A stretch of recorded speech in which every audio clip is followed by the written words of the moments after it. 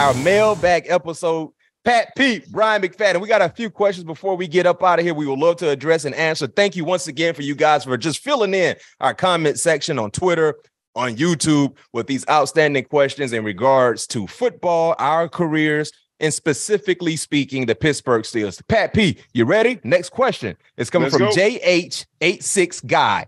Y'all are awesome. Thank you. Thank you. Thank you. Thank you. I love the knowledge, insight, and the genuineness you bring to your platform. Keep up the great work. My question, what do you wish high school and college football coaches focus on more so or just did differently for cornerbacks coming up in young ages? Hashtag, here we go. That's a good question. So, Pat P, what do you wish high school or college coaches would do differently in regards to coaching young corners coming up? Man, that's crazy you say that, Matt.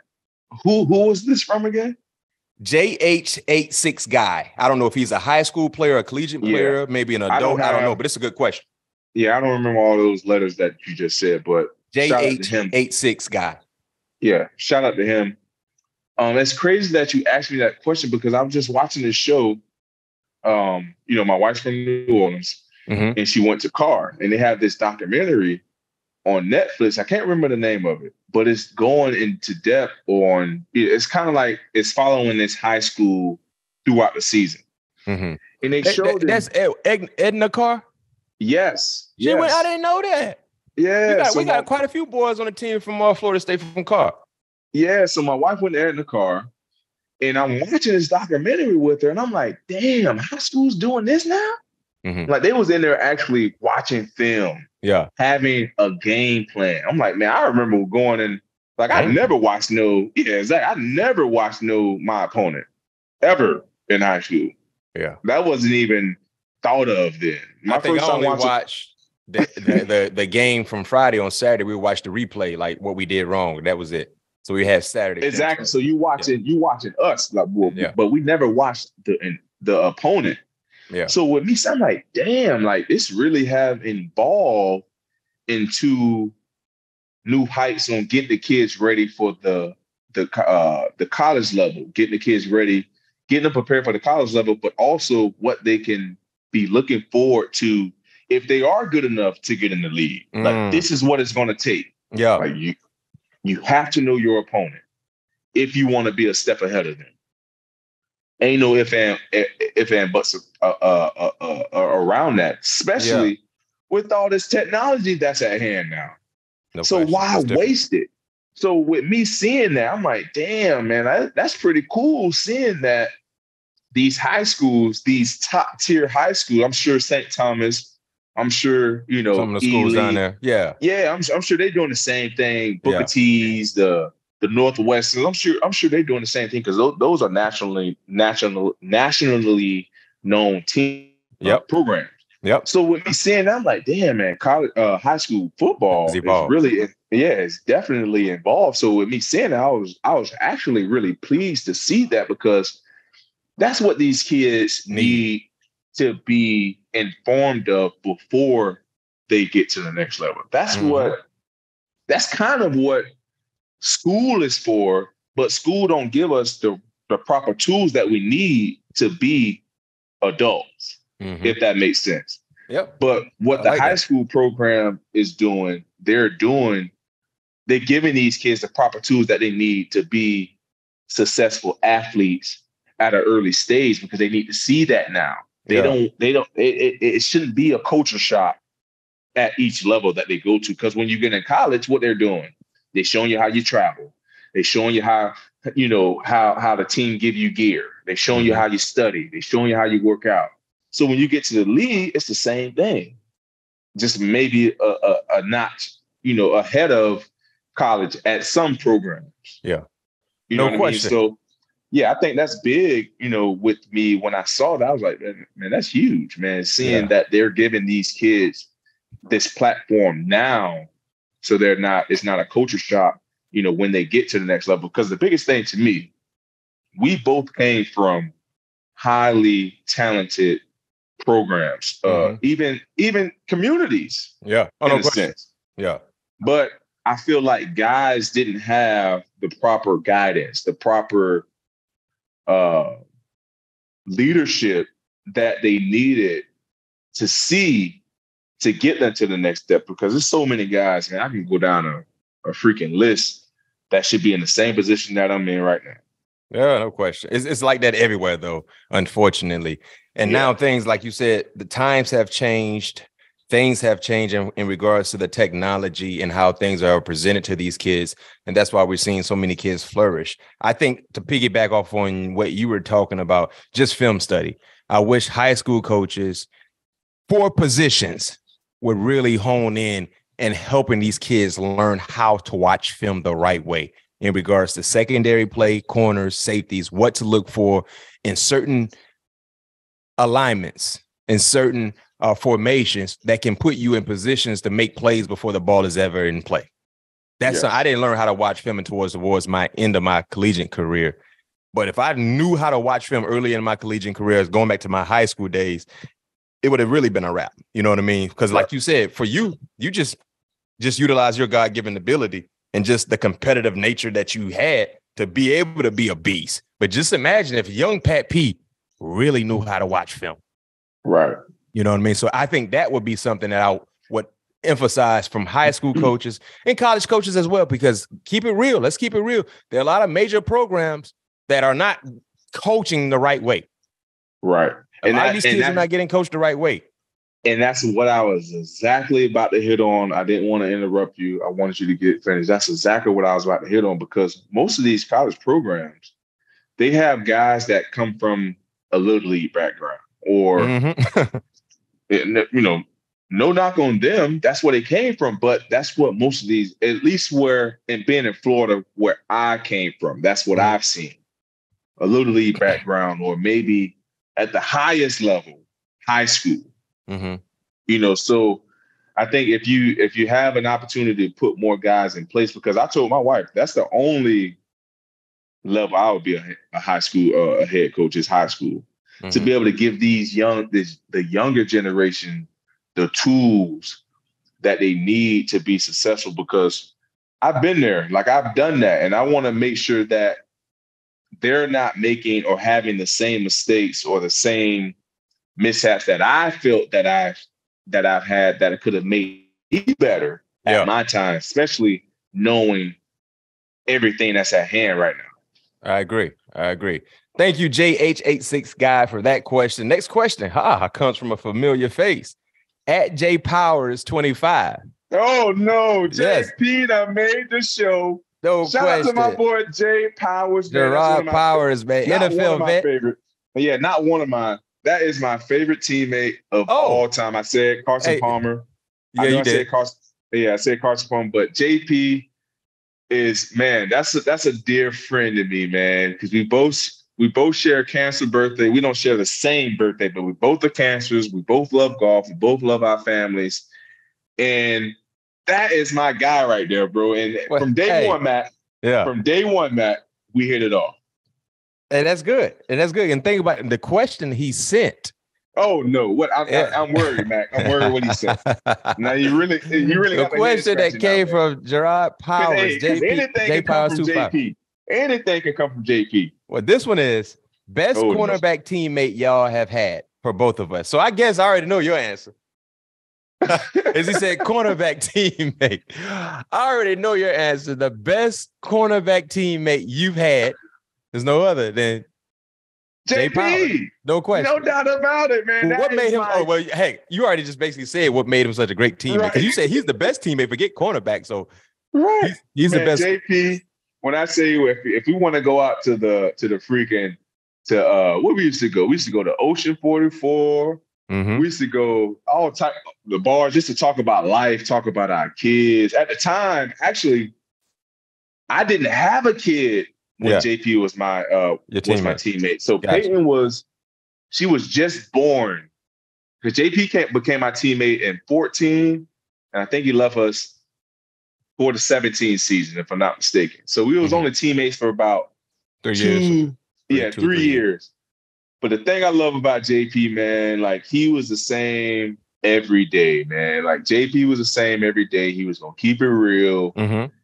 And like for me being a cancer, like I read him very well. Like, like I knew what he was what was about to do even before he did it, because like I said, we both are cancer. So like all right, yep, I already know what you thinking, JP. Or what you want to say. You know what I mean? So me and him had just such a special connection. And Tyron is not a teammate. I know people might say Tyron, that's my brother. Yeah. By the way, so he's different. Okay. Yeah, But, JP was in Arizona from 2013 to 2015. Yeah, man, JP, man, we just have a special bond. We still go on family trips to this day. That's what's up. We still hang out. We still have family time. We still golf. Still Killer Cam, his son, his oldest son is still my guy. I text him, FaceTime him every once in a while. So that's family, man. But JP, man, I'm telling you, Mac, from day one, we hit it all. Man, so Mac, who was your favorite cornerback teammate?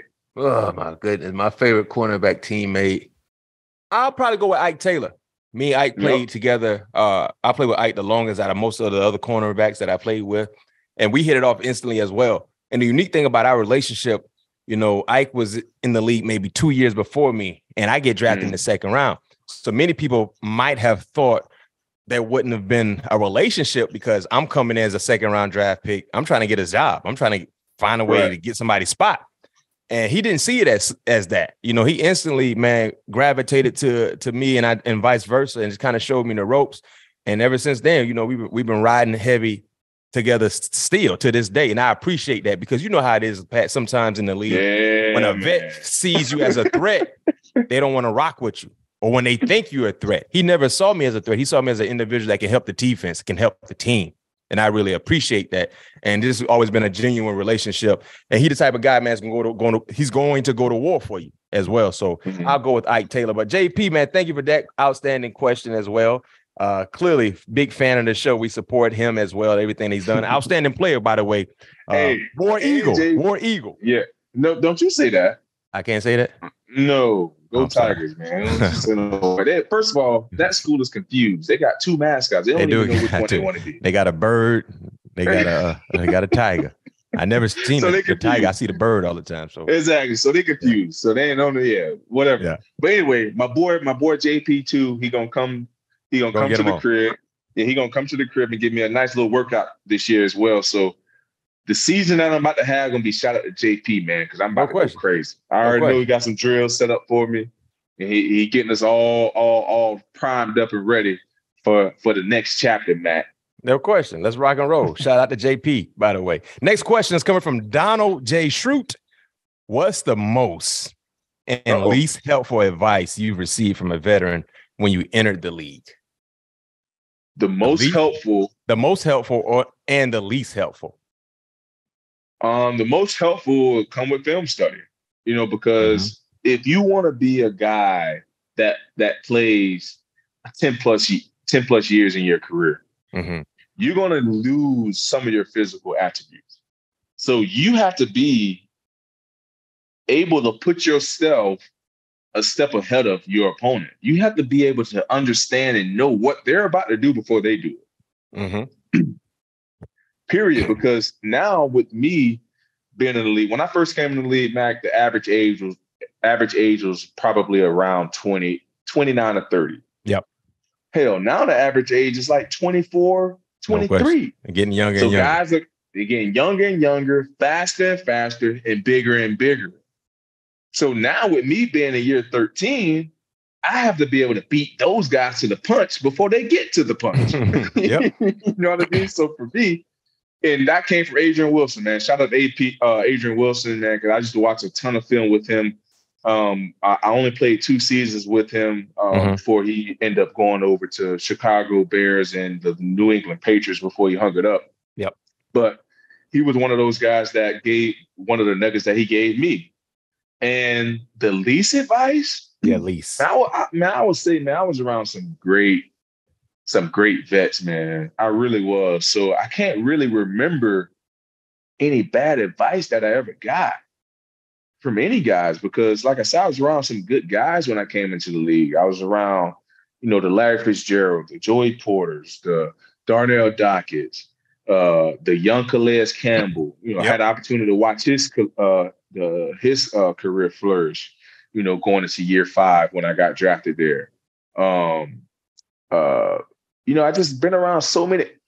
Rashard Johnson, a name that many people may not know, but he was another guy who taught me how not only to practice, and always had that competitive edge in practice, but he always told me that everybody's watching. Whoever's on that sideline, they're watching. Mm-hmm. You know what I mean? So that was important to me as well, because that's something that young guys may let slip by the wayside as well.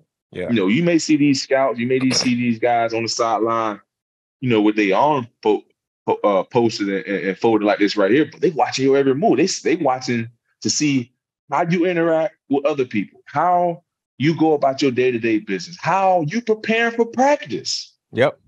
They're watching all of that. So Rashard, shout out to Rashard for giving me that nugget, because at the end of the day, when you step out on that grass, you always watch. You just don't know by who. I agree. I love that. And I can echo the same thing in regards to advice. Watching film, I'll go a different direction. I want to highlight 3 different things that I heard from 3 different coaches. Dick LeBeau used to tell us as a unit defensively, that note at the bottom of that bottle is never good. The fine print? That note that's at the bottom of that bottle is never good. Meaning, don't drink everything in that bottle that you get to that note. Right? That's what he used to say. If you don't know how to drink it, so it applied to me, but it made sense. He said, listen, man, don't never get to that. Don't never read that note at the bottom of that bottle, because if you read that note, you've drunk everything that's in there, and that's never a good thing. All right? That came from the great Dick LeBeau. Mike Tomlin used to tell us all the time, in this business, resume means nothing. Nothing. He said that. He already said that. Yes. And think about it. You look at the nature of the life, the span, and how things go in the NFL. What you done last year, 2 years ago means nothing. Every year's a prove me year. Every day's a prove me day. And then coming from the great Bill Cowher, you guys live a fishbowl lifestyle. Remember it, because at any given time, someone can look into your life. Mm-hmm. Man, those all are powerful. And that's a true statement. Being in the NFL, anything that you do, someone has the ability to look into it, because everything is always publicized, especially if it's not positive. Right. So those are great things that I heard. At least I'm like right there with you. I ain't really heard no bad advice from guys that I've been around. You know what I mean? Everybody had some nice things to say. So shout out to Donald J. Schrute for that question. Next question is for you, Pat P, coming from 19 times. Okay. Now that the Minnesota chapter of your career is over, what's your favorite or fondest memory of your time with the Vikings? Good question. 19 times. 19 times. I got to go with the Indianapolis Colts game. Oh, man, y'all had my and here's why. Oh, my emotions were gone, man. Hey, my emotions still up there, Mac. Oh, my goodness. Man. And here's why. Yes. It was not only because it was the greatest NFL comeback. I'm telling you, Mac, I don't know what it was, but before we left that locker room, it was 33-0. I remember it. I'm like Coach Kevin when he said he'll never forget that moment a day in his life. Yeah, so you said all we gotta do is score. What you said, Pat P? All we gotta do is score 5 times. Be back in the game. But Mac, here it is, Mac. Mac, here we go. Yeah. Listen to this. I'm listening. I'm in my locker. I'm on my stool, right? Yeah. And I'm a big manifester. I just love just talking, just manifesting, just talking about things, just putting out on life. But something came across me, bro, to where it came out of me verbally, but I was thinking it in my head. So I got my towel over my lap. I'm chilling, and I hear all the commotion in the background. It was like, man, something just came all over me. Literally, Max said, all you need is 5 touchdowns. And I got up immediately. Because Kurt was talking, somebody was talking. I can't remember who exactly was talking. They were talking. Yeah. And I came and interrupted everything. I think Coach was talking, actually. Yeah. And I just came and interrupted everything. I was like, man, we know who we are. Like, we know who we are. We know this is not our brand of football. All we need is 5 touchdowns. Offense, I've seen it before. You're capable of it. Yeah. Defense, we just can't let them score no more. Let's go do what we do. And Kurt broke it down. And Kurt broke it down, and the rest was history, man. He is 5 touchdowns. And 2 halves, by the way, not a 4 quarters, 2 quarters. And just a half a play, you needed 5 touchdowns, and I got it done. Man, I'm telling you, Mac, and I wish the Minnesota Vikings put out all of my mic'd up, because like I literally everything that has happened during the course of that season. Yep. I literally spoke it up. You spoke up the Bills win comeback because y'all was down in that game as well. And when I told him, I said, "Hey man, we good. I don't know how we gonna win it, but we gonna win it." You said it. And that was another moment. Yeah. I had my coat over. That was another moment, Mac. Had the big coat over me. It was gray. It's rain. At the time, I think it was raining at this time because it was kind of fluctuating. It was raining, snowing. It wasn't snowing. It was raining, snowing, wasn't snowing. But anyway, I had my coat on. And it was like third quarter, late in the game. I think I had my first pick at the time. And I'm feeling it. And just something came across me again. It was like, something, just tell your boys, man, don't worry. Just hang in there. I don't know how we're going to do it, but we're going to do it. And I'll be damned. Yeah, I did it. Yeah, I did it. And you closed every time. Yeah. The closer. That's what they call me. Yeah, the closer. Good answer. Good question from 19 times. We got, 2, 3 more, and we out of here. Next question is for me, coming from Ty Black. Top 5 wide receivers Bryant McFadden faced during his NFL career. Ooh, Mac, talk to me, Mac. Because, hey, you was in the era now. I was in the era with some dogs, boy. Talk to me, Mac. Jimmy Smith. I knew you was going to say Jimmy. And Jimmy Smith, well, hell, boy. I caught Jimmy Smith at the wrong time in my career. Rookie year, Jacksonville. Didn't start initially. Somebody got hurt. They threw me in the fire, and I'm out there on number 82. I thought he was supposed to be old, not moving like that. But boy, and that's when I said, I came to the sideline. I said, boy, if this is the old Jimmy Smith, I can imagine when he was in his prime. Boy. I said, Jimmy Smith then is who Jamar Chase is now. That's a great comparison. Yes. Jimmy Smith That's an awesome comparison, bro. Is who Jamar Chase is now. Strong runners, surefire catchers, guys that can run behind you at any given time if you slipping. And strong catcher, too. And strong. And when I say strong, No question. And I never played against Jamar Chase, of course, but just watching him, LSU and now in Cincinnati, if you put number 82 on him and give him the same helmet as Jimmy Smith, there's extremely similar. So that's who I would rock with first. Second, oh my goodness, that Randy. Dandy bread. That Randy Moss, hell, just the fear factor. Reggie, man, looked like that man was gliding. Reggie Wayne, Reggie, Steve Smith, Senior, Mac, yeah. And you getting close, man. You got one more, man. You missing out about 5 names. I thought you would have said by now. That Steve Smith was. Steve Smith was. But you weren't in his division. I'm sure you saw this guy multiple times. But we used to play against Carolina quite a few times. I remember like 06, 07, and all like that. Okay. And the last one is hard. And see, with Chad, I didn't face off with Chad so much because Ike used to always go follow Chad. That was the one I was going to say. But I'm going to say this. Terrell Owens. That was another one. He in there. Andre Johnson? Oh, I forgot about Andre Johnson. I faced against Andre Johnson a few times too. That's what I'm saying. Yeah, it's hard to put 5, man. It's hard. It's hard to do 5, man. Dre? Yes. Dre Johnson, for me, was a smoother DK Metcalf. Yeah. Smooth. Because he never did anything. It was just always smooth. It wasn't a wasted movement. None. Wasted steps. None. And hey, Andre was a toe tapper too now. What? Man, and Pat P, I caught Dre in college. Man. When he was already. That's what I'm saying. I thought he would be at least in the top 5. Yeah, that's why I said you saw this guy multiple times. I saw him when he was that number 5 playing for Miami, right? And I was just trying to implement myself into college football, like, okay, and we playing jet robber, bump and run, and he off the ball. And that's your man. And that's my man. And he off the ball. So I got the time to the strong side, tight end on the line of scrimmage. He off the ball, and coach want me to stay square.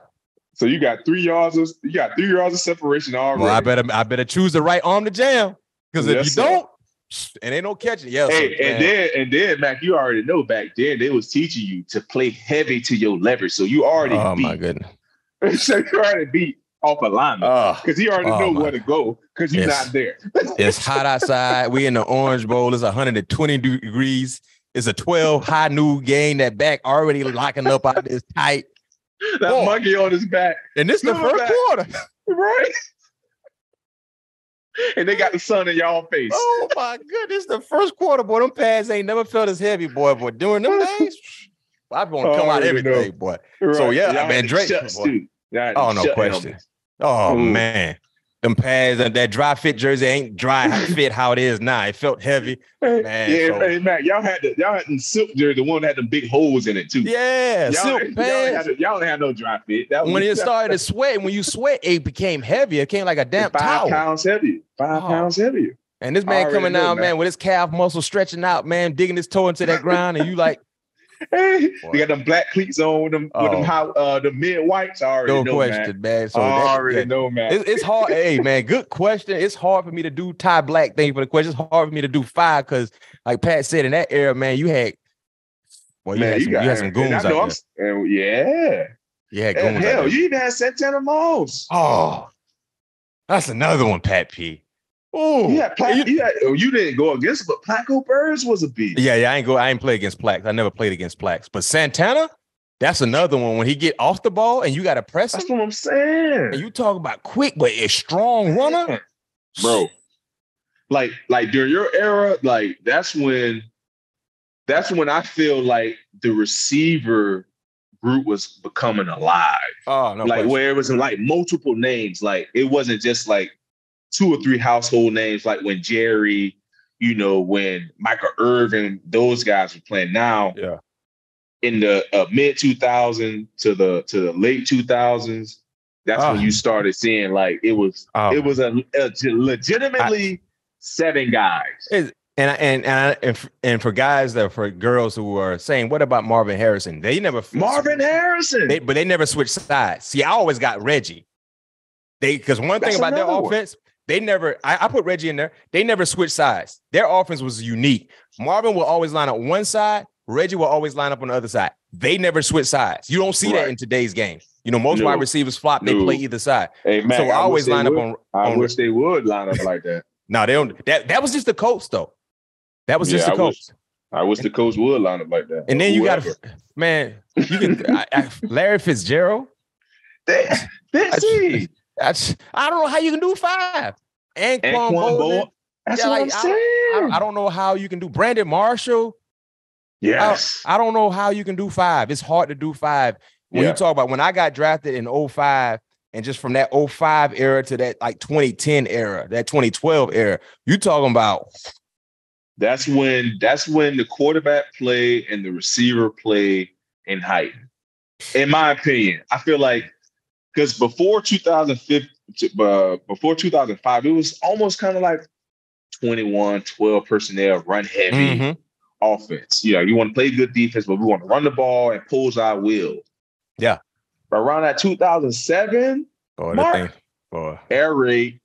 Well, people start throwing it, and they can run it too, though. So that's the thing. They had running backs. That was the thing. That Colts team had Dallas Clark, Marvin Harrison, Reggie Wayne, Peyton Manning, Edgerrin James. So because if you ain't careful, Edgerrin James is gonna do numbers on you. Like what like that's what I was about to say. Think of the Edgerrin James, the Willie Parkers, the what was other man? He was number 34 for the Pittsburgh. I cannot think of his name. I see it's Rashard Haynes. Rashard Mendenhall. Oh, Mendenhall, yeah.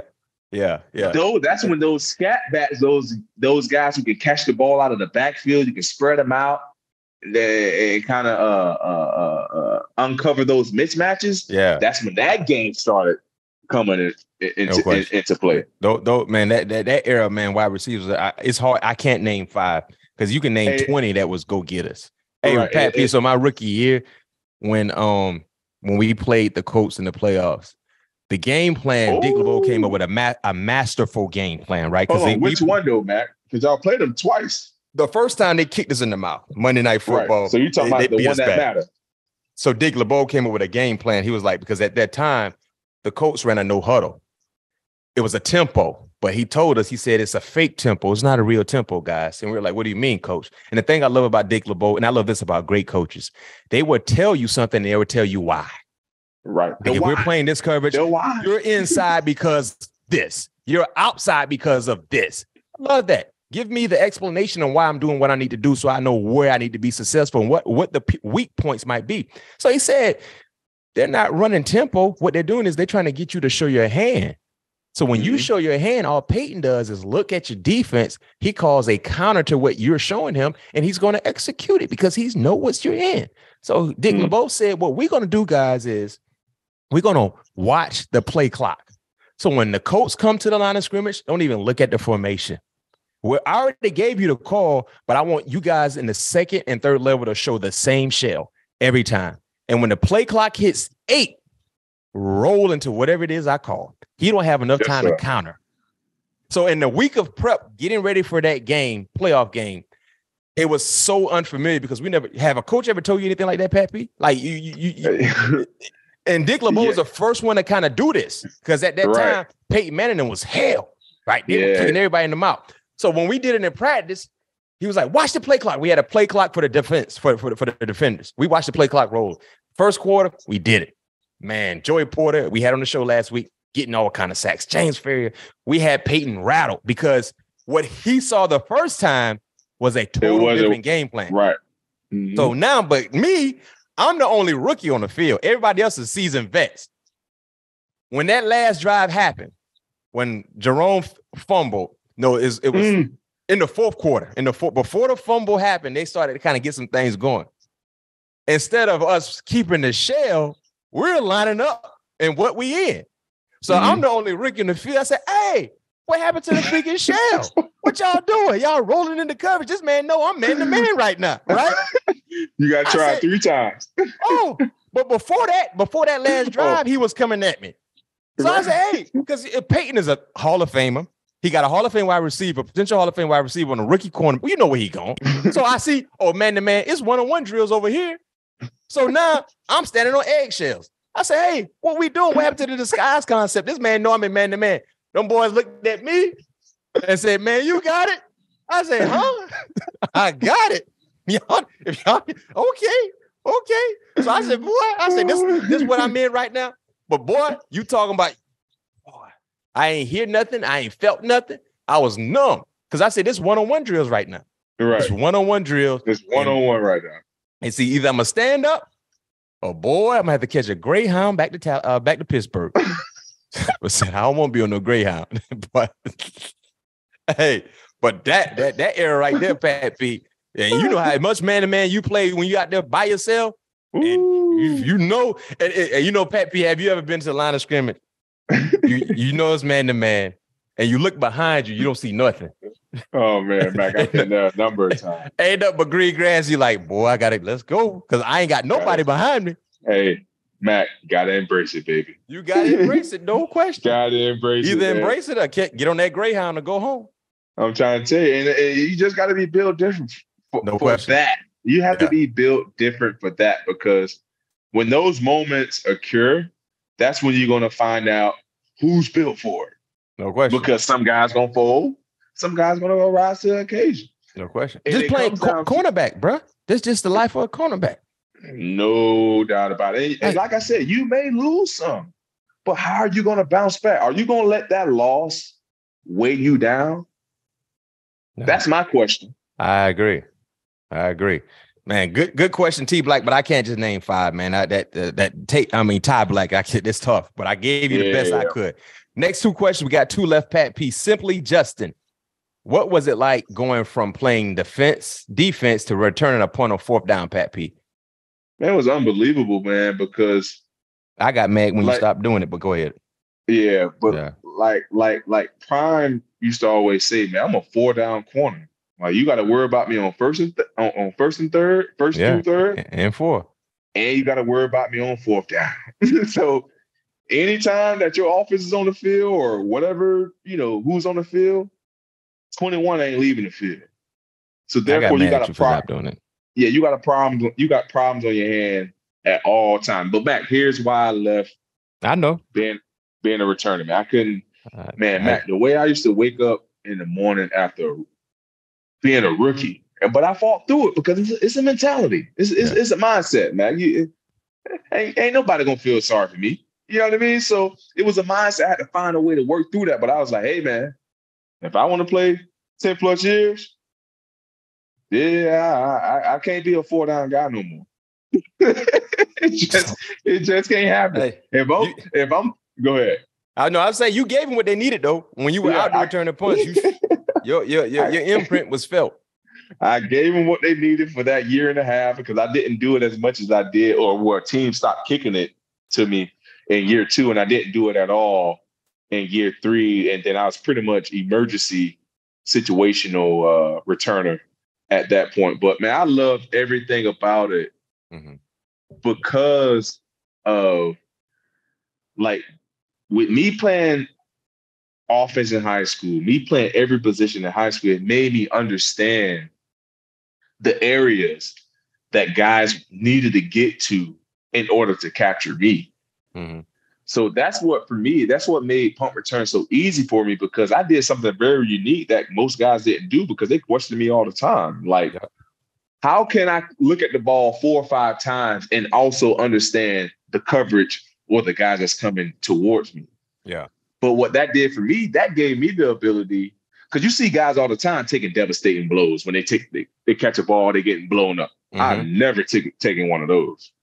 Never. Yeah. Because now with me understanding gauging, because once you understand the spin that's coming off whatever foot the punter is, left foot or right punter, because the spin is different, and you beat the ball to that spot, you giving yourself time to gauge where the 2 fastest guys can capture you are on the football field, which are the gunners. So that's what, to me, I believe gave me the upper hand, because I gave myself an opportunity to really understand where the coverage was and understanding where I needed to get in order to make this return successful. Like for me, I was never a wiggle guy. Like I was a guy that was going to get it in and get it out. Like I was more of a power guy. Like I'm going to beat you with speed and power. Because the more I do all of this, it's giving the 10 guys time to get down there to get me, because they're taught to not to slow down. So I got to beat them to my punch before they get there. Yeah. So with me doing all this wiggling and all that stuff, that's wasted movement, that's wasted time, and that's wasted energy. So with me doing my unique way, and my dad taught me that when I was in high school, so that's something that I won't necessarily say that I created on my own, because a lot of other great returners said they always gave at least 2 peaks. I went to a stretch to giving 3 or 4 peaks to make sure that I was secure, because my hands were so good. I felt so comfortable with my hands to where no matter where the ball was, I can remember when I caught the one, my fourth, the time the NFL record. If you go back and watch that punt return, bro, you can watch how many times my eyes went up, because Danny Jones was a guy that was known for hang time. So I had to understand where the 2 guys outside was at all times. Yeah. So if you go back and watch that clip, I remember looking up like 3 or 4 times, and I caught the ball literally with my fingertips while slipping another way. So that's how much I trust my hands to give myself the ability to know where the guys the gunners are on the outside to hopefully make this return as successful as it can be. But I definitely miss it, man. But waking up on a Monday morning, you don't miss that soreness. Nah, I don't miss that at all.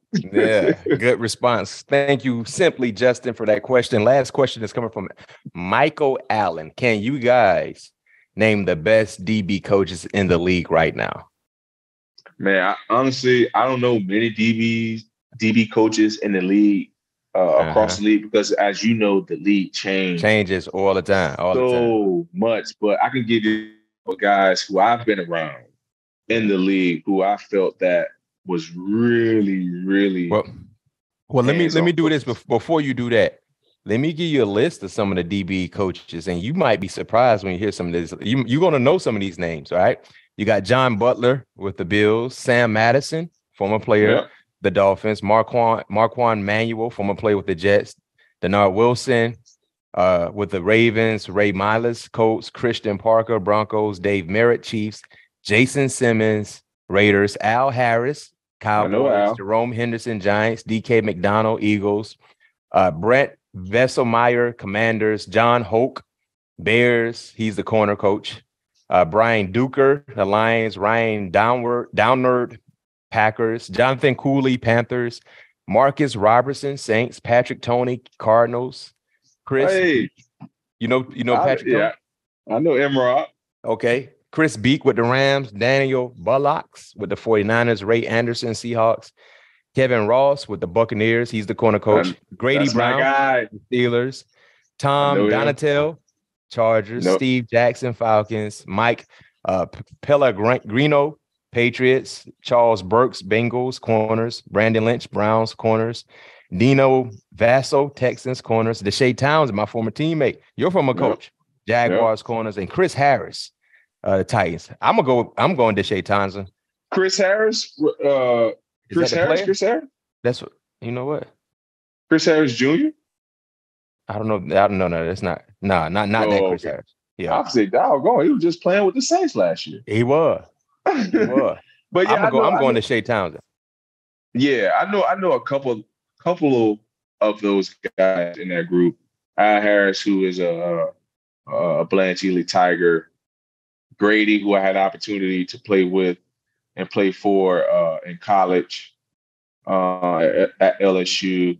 Kevin Ross, who I always told you is one of my all-time favorite defensive back coach.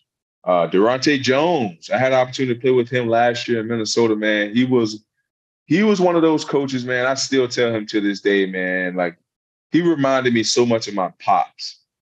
And here's why. Like my dad always knew how to push my buttons before, like right before a game. Mm-hmm.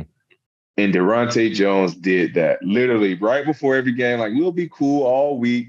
And he'll send me like these little subliminal messages and stuff like that. So he was actually another guy who added fuel to the fire too, man. Uh-huh. He was another little, what they call that? Lighter fluid. He was another source of lighter fluid to the fire as well in my last season. But he found ways to always push buttons. It reminded me when I was in Little League with my dad. Like literally, I can remember my dad taping me up, and he used to always say, "Hey, man, he talking about number two on the other team. They coming to watch him."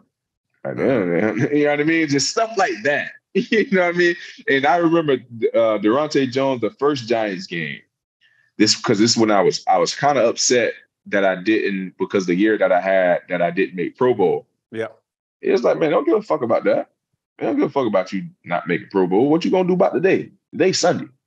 I said, all right, bet. I said, since you poked the bear, I'm going out here and get me a goddamn pick today. Watch. And I went out there and got me a pick. You got it. It's things like that and Kevin Ross was another one, man. Like he was another guy that knew, and he was an old timer. So he had no filter. He had no understanding of the new day and age of game. Like all he remembers is the 1980s, the early 90s. His favorite thing was put your fingerprints on their throat. No, boy.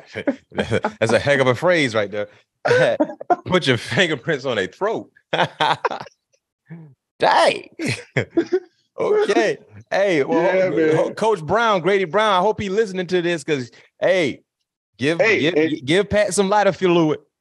Hey, and speaking of Grady Brown was the guy, and remember I told you I learned how to watch film in college. Yep. He was a guy who literally showed me how to start watching film on my opponent.